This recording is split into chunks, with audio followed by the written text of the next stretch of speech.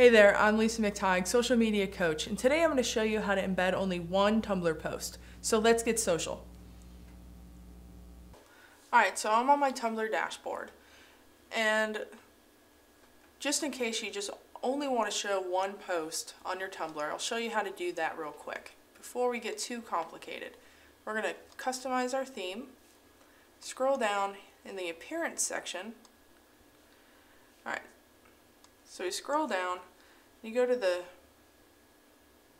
advanced section. I'm currently showing 10 posts per page. Let's just select one. Alright, and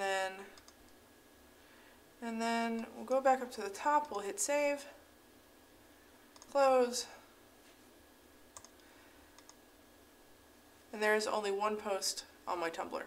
Now, if you want to embed one post away from Tumblr, you're going to need rssinclude.com. I've already logged into my account.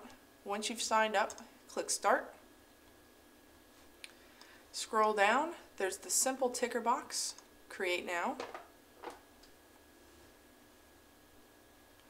You need to put in your RSS feed, which is simply your URL with the /. Let me move my mouse so you can see it. RSS, add feed. Alright, there it is. Content and styling. So you can change the look of this box if you like. And include. I like to go with JavaScript, just makes it nice and simple. So you highlight this code,